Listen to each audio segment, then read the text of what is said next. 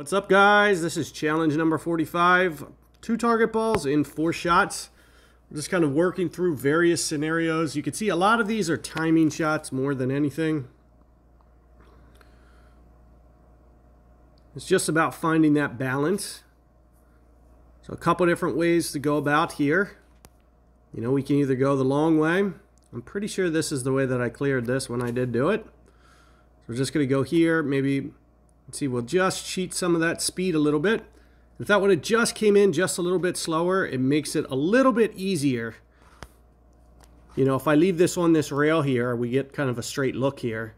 Looks like we almost have it anyway. This is exactly what we want. This is exactly what I'm saying.